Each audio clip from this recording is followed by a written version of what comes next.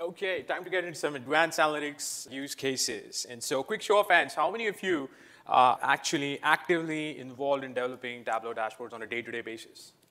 Nice, that's a lot of people. This is going to be awesome. This is going to be a lot of fun. So yes, I'm really excited to showcase some of our best projects this year. And we'll get into the nuances that are involved in building the views that we are about to see.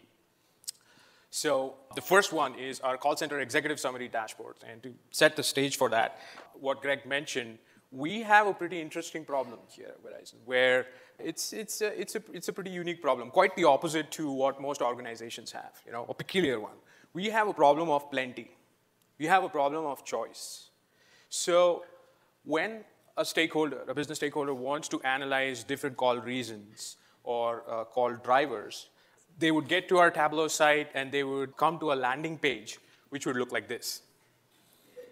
So these are 65 views that are built specifically to analyze call drivers, right?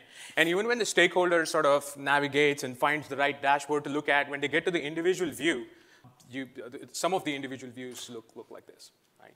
So you've got, and what's interesting is in all the dashboards that you'll see, these are real dashboards people are using in the business every single day, but all numbers are either blurred or redacted and changed with hash signs. For this one, I did not have to do a thing. So essentially, we look at a few hash words, if you will, but this one is an example of how a user would get to our site too. Again, we have certain visuals as well, but you get a sense that some of the views, although insightful, there's a whole lot of data going historical, like for a few years. Although insightful, they're focused a lot on the metadata, right, rather than the synthesized insight. They're too granular. And an analogy, because I have a finance background, an analogy that I like to use, and accounting or finance folks here would appreciate that, is a lot of the stakeholders are looking for a balance sheet of the business. Right? What does a balance sheet tell you? A balance sheet gives you the state of the business at a given snapshot of time. So as of December 31st, 2019, a balance sheet will tell you what are my assets, what are my liabilities, and how much equity do I own. Right? What we're giving to those stakeholders is an accounting ledger. So the objective here was to not cannibalize on the 65 views that's already built, because people are using that, they're used to it, they're extracting information from that, but to complement and capitalize on to build an executive summary, a balance sheet that will show you the state of the business at a given point in time. So to do that, we have implemented a hub and spoke model where a whole lot of the good stuff that's already built stays where it is, and it is tethered as a satellite dashboard to the Mothership balance sheet, the Mothership executive summary. Would you guys like to see the Mothership? Yeah? Okay, so remember the KPI slide Greg talked about. Primarily, we as an organization, Contact Analytics, are trying to answer 4 main questions, right? How many calls do we get? So you've got one section, one swim lane that starts with calls, right? Second one is how long are the calls? That's the average handle time is the KPI that we measure. That's the second swim lane. How many repeat calls do we get? That's a repeat percentage or a repeat rate that's there. And how satisfied are the customers? Right? That's our CES score, customer experience survey score, and we look at it in 2 ways, which I'll get into in a bit. But for all these 4 questions, there's a key component of why. Right? So the why piece is solved by the call reasons that you see here. So call reasons A, B, C until J will show you, okay, you've got the call swim lane, you see the volumes, and then you see the volumes segmented by call reason A, call reason B, call reason C, et cetera. Right? We talked about assets and liabilities. Right? So for the given dates that I've plugged in, which call reasons are working for me, which are not working for me. So you see a month till date versus a prior month till date delta right there.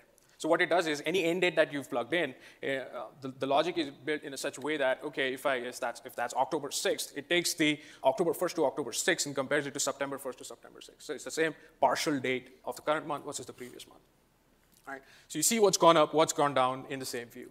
Now, the same thing is happening for AHT. You see the volumes, you see the month till date, prior month till dates difference, the repeat percentage, and the CES score.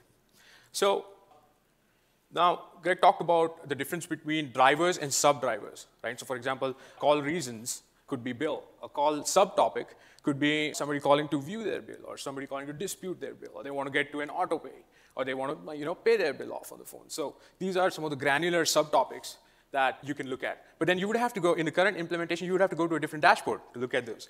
So how do you incorporate granular views in the same dashboard without, so that the user does not have to leave the view that they are on and does not lose context? So to give you an example, now the user can just hover over, and we can use Verint tooltips. So you can now see what comprises in the call reason A. So you can see the subtopics 4, 6, 13, like in the horizontal bar graphs, right? So we look at when things go up and down. Now you can sort of look at, okay, I'm seeing call reason E has gone down. The HT for call reason E has gone down month over month. But then I can look at the subtopics. So not everything's gone down. Some have gone up, some have gone down. But the overall effect is that the HT for call reason E has gone down, right? So it's important to see the granular view right in the same view without losing context, right? One thing that we incorporated is you can see line graphs below. Now, you're viewing the 4 key metrics of the business at a given snapshot in time, but then those line graphs also show you the historical trend, right, in the same view. Furthermore, you can adjust the granularity of those line graphs. So this is a calls, right? So that was a weekly view. When you get to a daily view, you literally start seeing the seasonalities of weekdays versus weekends, et cetera, right? Now, using parameters, we can swap these measures to incorporate different metrics. So you're looking at calls trended. I can switch that to another metric, which is, let's switch it to HT. Let's look at how HT performed over time, right? I can switch it to the repeat rates, how it's performed over time. So in the same dashboard, now I can view snapshots, I can view time trends, and I can swap measures. And then, the whole dashboard can now be segmented and filtered by different, segments or filters that you'd like the entire view to filter on. So you can click on the menu here. This is 2019.3 button functionality. It's pretty cool. So now I can segment all of this by different call types, right? Greg talked about the repeat intervals. We get super granular, 2 hours, same day, 3 days, 7 day, 31 day. We look at the customer experience survey score with Oozie satisfaction and rep satisfaction. So customer experience surveys with respect to, on a scale of 1 to 10, how would you rate your experience with the rep or the experience with the Verizon brand as well? So all of this information in one view. Now, how would I utilize the other satellite views, right? So if we see repeats, let's see, right? So, yeah. So you see that the call reason E, repeat percentage has gone up on a month-over-month basis. I can now hover over it to see the subtopics in that. And now when I click on that, I get a link that says navigate to the dashboard that allows to listen to repeat calls. The cool thing is whatever slicing and dicing you've done in the original view, those filters get passed in the URL parameters. So you get to the call listening dashboard that Greg talked about, but with the analysis you've done in this dashboard. And every single swim lane ties to different views. So if you could look at different type of, so the other column in repeats would get you something to identify habitual repeats. This can get you to listen to calls, et cetera.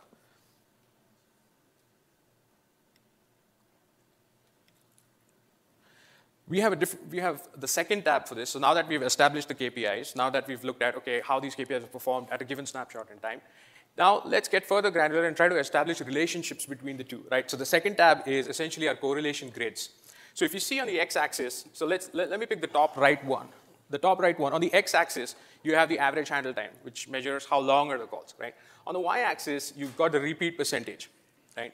So if you would want to look at certain call regions that are longer than average and have a higher repeat percentage than average, you can clearly look at through the scatter plot here, where the reference lines that you see essentially are the mean of the population, right? So this becomes really insightful when you get granular. Let me give you an example. Let's again click on the menu bar and change from our driver granularity to a sub-driver granularity. And now you can see we've got detailed call topics.